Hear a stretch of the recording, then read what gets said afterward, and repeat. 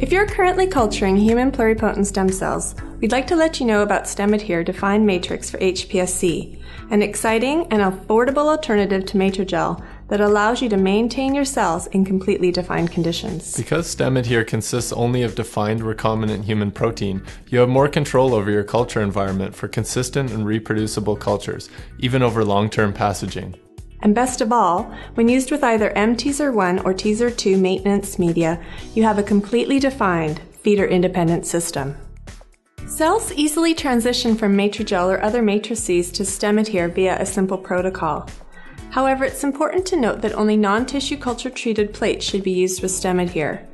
Using standard tissue culture-treated plates will result in unsatisfactory cell attachment. Simply coat your plates with StemAdhere at room temperature and then passage your cells thereafter, enzyme-free, using the gentle cell dissociation reagent. Now, let's examine colony morphology. Cells grown in either mTeaser1 or Teaser2 on StemAdhere may have a slightly different morphology compared to cells grown on other matrices. Here, you can see that undifferentiated cells exhibit a high nuclear to cytoplasmic ratio and prominent nucleoli.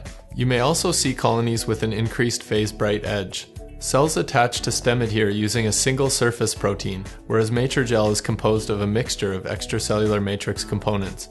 For this reason, slight morphological variations are to be expected. However, this difference is not indicative of culture quality or pluripotency, as cells retain high expression of pluripotency markers.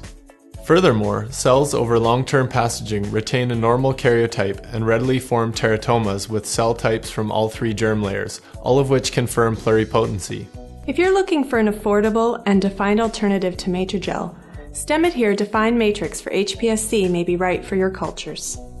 For more information, please email us at stemadhere@stemcell.com or visit our website for complete instructions on passaging human pluripotent stem cells using StemAdhere.